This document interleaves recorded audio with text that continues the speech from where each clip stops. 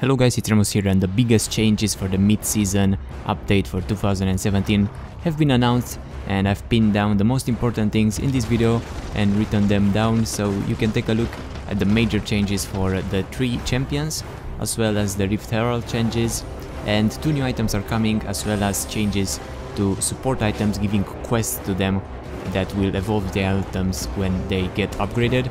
Pretty interesting changes. More will be revealed when the patch comes up the next week, so the new patch will include all the changes to the champions and to the items. That's gonna be pretty interesting.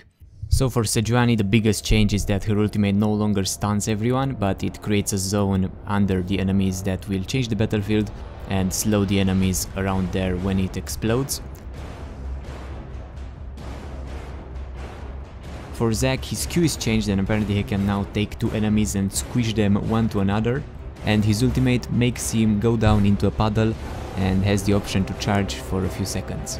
And he can choose whether he wants to bounce in the same place, and if he wants to remain, he will squish all the enemies under him.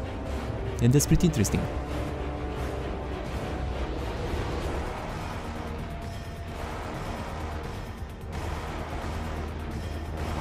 And for Maokai, you've seen it in the video, he creates a forest of running trees that will go after you and will root all the enemies that are hit.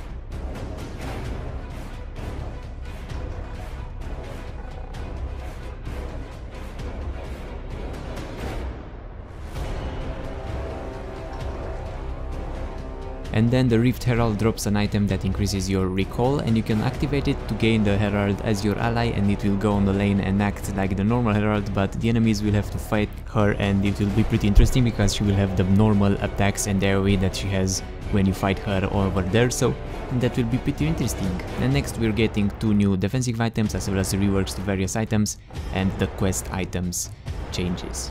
Let me know what you think about the changes so far. There will be more. There won't be more smaller scope updates to other tanks like they did with the assassins and the mages, only those 3 big ones, but we're going to see more of them soon.